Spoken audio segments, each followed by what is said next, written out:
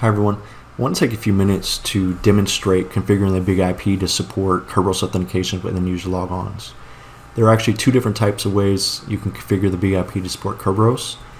Server-side Kerberos constrained delegation and client-side authentication, which we're going to demonstrate here. This is for users that may already reside on your domain and you don't want to present them with additional logon prompts, but more or less a seamless method of accessing the website. So with that, let's go ahead and get started. But before we actually get to configuring the big IP, let's take a look at Active Directory.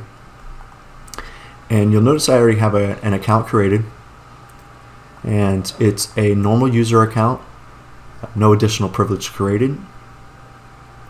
And we're going to go ahead and use a command called ktpass to create what we're going to call a key tab file.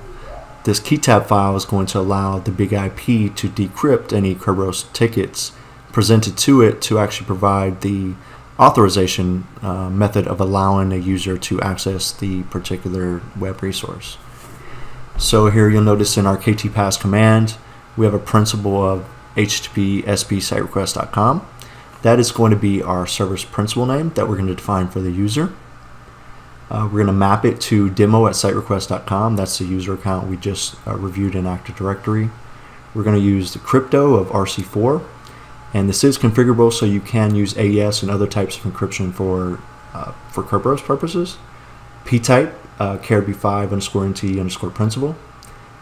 -pass, that is, we're defining a password for the user itself. And out, we're simply going to be creating a key tab in this location. So with that, let's go ahead and run this command, and you'll notice that it was successful. So let's go ahead and go to our big IP now, and currently we have a single virtual server that's assigned a single pool, and that pool is represented by a single demo website.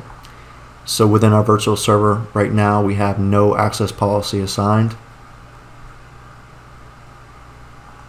Nothing assigned, nothing created at this point. So before we create the access policy, let's go ahead and create our AAA, our Kerberos AAA server. And we can go ahead and provide any name here. Our auth realm will be the domain name.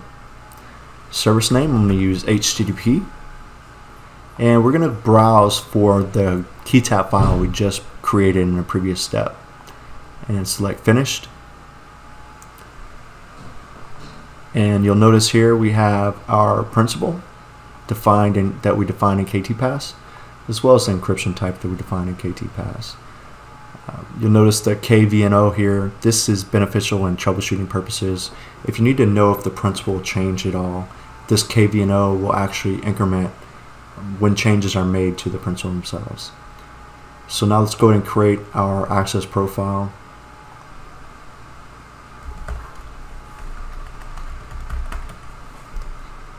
Profile type, we'll select all.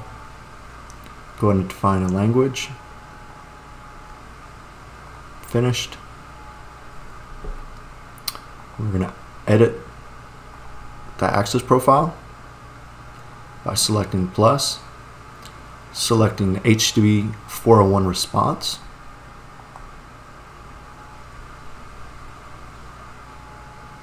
and HTTP auth level. We're going to select negotiate. We're going to leave the other fields for basic auth empty. There are other authentication methods, as you'll notice in the VPE, different branches of different authentication methods that we can provide. But for this, we're going to focus on Kerberos authentication only. So we'll go ahead and click Save. Following the Negotiate branch, we're going to select Authentication and Kerberos Auth. Add item. And we're going to go ahead and select the AAA server we created previously.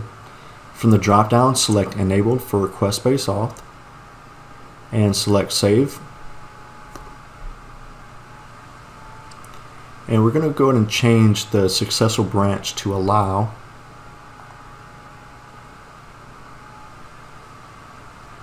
And we're going to go ahead and apply that policy. And now we're going to go back to our virtual server, and we're actually going to go ahead and apply the access policy to the virtual server itself.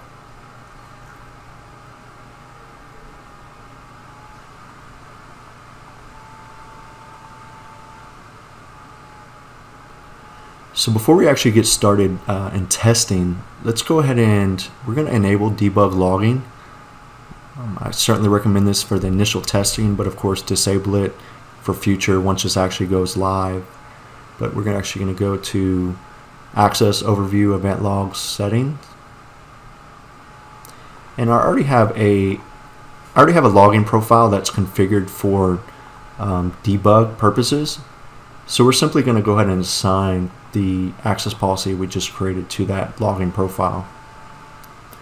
So now that we've done that and we've assigned the access policy to our virtual server, we're going to navigate to our client,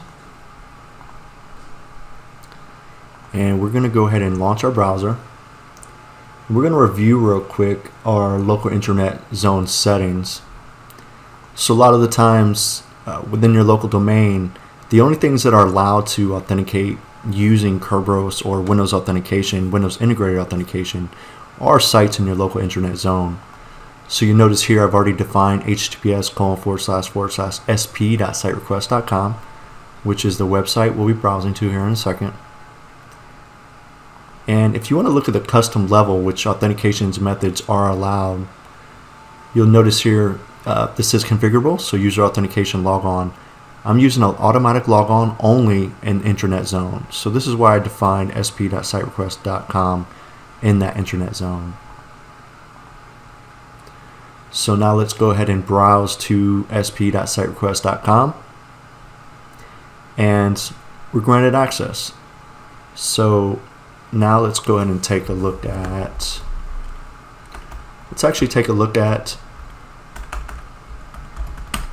any cache Kerberos tickets. You notice we do have a cache Kerberos ticket for the HTTP sp.siterequest.com. So now let's go back to the big IP, and let's take a look at what that logs actually generated from my session. We'll notice that the session was just created at 14:30, and we're now at 14:31. So let's go ahead and select the session. And if we had not enabled debug logging, you would not have been presented a lot of this information. If this would have failed, I certainly would recommend reviewing any errors, tailing the APM log using the command line, and also enable debug logging for RBA, the RBA process, which can also be found in the Kerberos troubleshooting guide for Kerberos end user logon. So if we scroll all the way down to the bottom, we just want to validate this was successful, and we're presented here with session policy result policy path. So we see that we followed the fallback branch, went to HTTP 401 response, and our Kerberos authentication was successful, and we were allowed access to the resource assigned to that virtual server. So again, this was a quick, very brief demonstration of configuring Kerberos authentication with end user logon, but I hope it was beneficial to somebody out there. Until next time.